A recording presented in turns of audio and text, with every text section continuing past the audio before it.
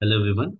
So we are back with this series of INICET PYQs with topic discussion, and this is the third video, and this video is for members only. So the purpose of creating this closed group is to bring seriousness to your preparation. So I really want all the members to comment all the questions, the answers of all the questions which I'll be asking. And also, if you will be having any doubt about preparation or any theoretical doubt, you can definitely ask me in the comment section. Okay. So let us start with this question which came in INICET 2022. The question reads: a person presents to the hospital with fever and chills. Fever profile is negative for malaria and dengue, and RK39 test is found to be positive. What is the treatment of choice? So first of all, you should be knowing that RK39 test is used for leishmaniasis or Kala Azar. Okay.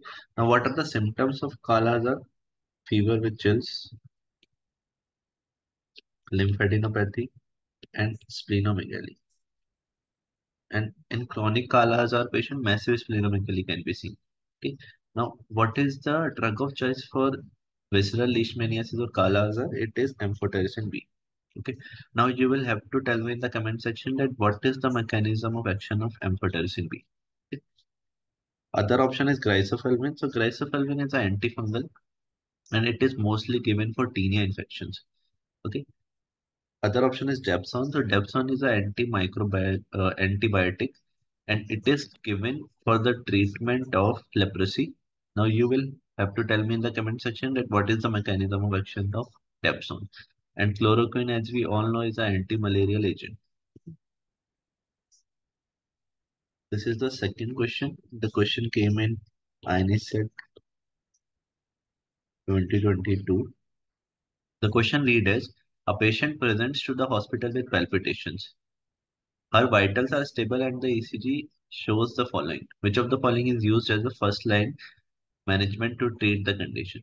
So the patient present with palpitations, मतलब कोई arrhythmia तो होगा, है ना? Now ECG is showing this is the QRS, this is the T wave. So P wave is somewhere merged inside the QRS.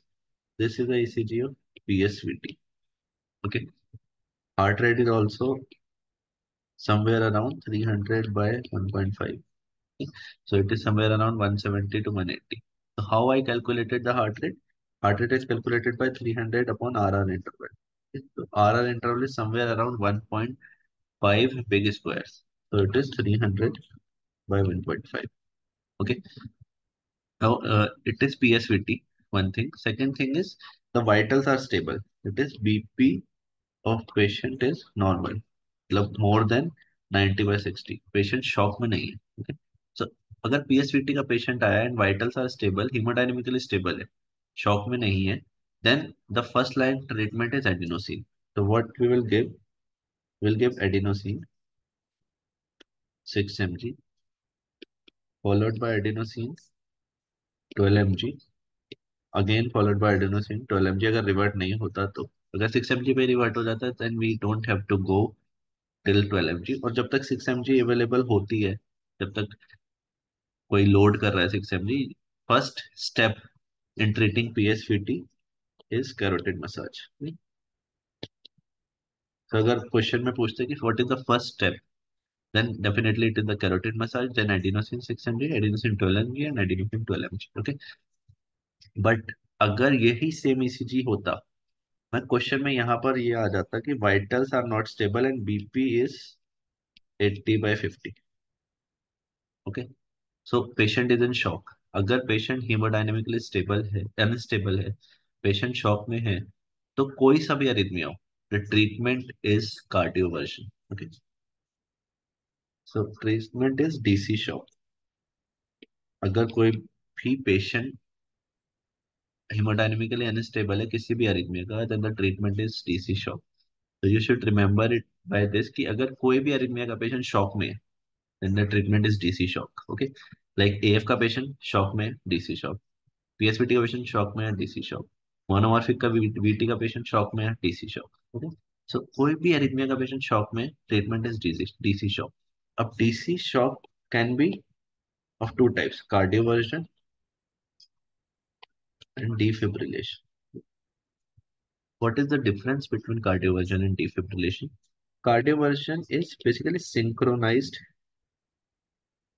DC shock, while defibrillation is non-synchronized DC shock. तो basically हम क्या कर रहे हैं ना, shock दे रहे हैं. तो अगर हमें आर वेव दिख रही है तो हम शॉक आर वेव के ऊपर ही देंगे.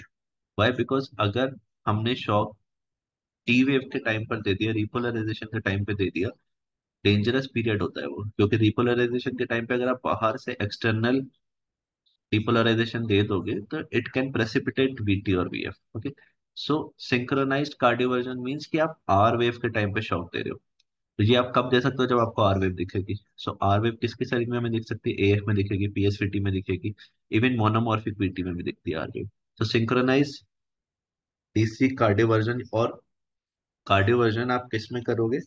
पीएसवीटीज, एट्रियल फिब्रिलेशन, ए फ्लटर या monomorphic VT.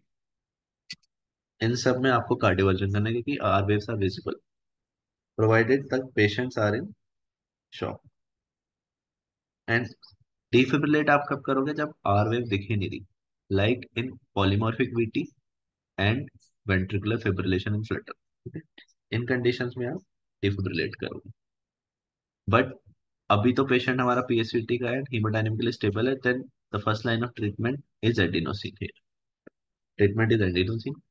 Amidron has no role in PSVTs. Amidron is given for VTs, VF, and it can also be given for atrial fibrillation. Okay. Now you have to tell me in the comment section कि Amidron is which class of antiarrhythmic. Okay. DC cardioversion would be the answer अगर patient shock में होता. Primary PCI has no role in arrhythmias. Okay. And this is the third question. The question reader: the absence of loud S1 in MS would indicate all the following except. Options are calcified walls, MR, first degree AV block and moderate MS. So first of all, as we all know कि MS में loudest में आती है, but why? Because mitral stenosis में क्या होगा कि LA से LV में जाने में there is a narrowing, okay? So LA pressure increase होगा. अब mitral valve close कब होता है? When LV pressure rises more than the LA pressure, okay? सो अभी एलए प्रेशर ही बढ़ा हुआ है तो more pressure in LB is required to close the mitral valve. सो अब जो माइट्रल वाल्व क्लोज हो रही है वो मोर प्रेशर के अगेंस्ट होगी. तो मोर प्रेशर के अगेंस्ट होगी तो S one would be loud. So S one is loud in MS. अब कौन सी कंडीशंस ऐसी होती हैं कि एमएस में भी एस वन लाउड नहीं आ रही? तो कैल्सिफाइड वॉल्व डेफिनेटली, क्योंकि वॉल्व इतनी कैल्सिफाइड हो गई, इतना कैल्शियम है अब कि वहां पे बंद होने में भी आवाज नहीं आ रही. सो calcified valve is one cause जिसमें लाउड एस वन नहीं मिलेगी एमएस में, बल्कि सॉफ्ट एस वन मिलेगी. एमआर. एमआर बिकॉज अगर एमएस के साथ एमआर है तो MR is problem in closing of the mitral valve. सब माइट्रल वॉल्व क्लोज नहीं हो रही सही से, सो सॉफ्ट एस वन आएगी. Okay.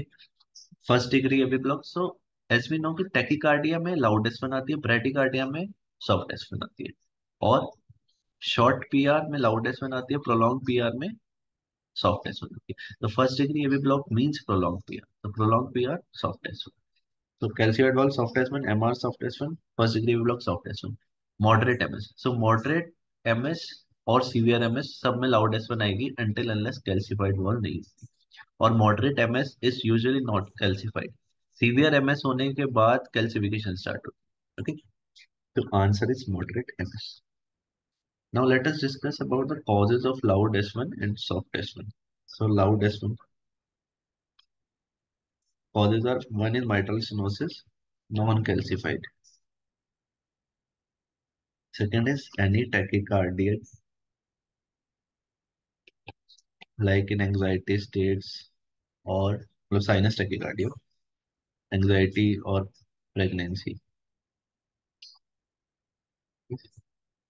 Third is short PR, as in WPW. All these are causes of loud S1. Causes of soft S1: one is mitral regurgitation क्योंकि valve close नहीं हो रही, severe calcified valve, prolong PR. अब first degree एवी block में prolong PR होगा, so first degree एवी block, obesity क्योंकि heart is now at a distance from the chest wall, and pericardial effusion. Okay, all the best, guys. We'll continue this series, and I really want all of you to write in the comment section about the answers. Okay, all the best.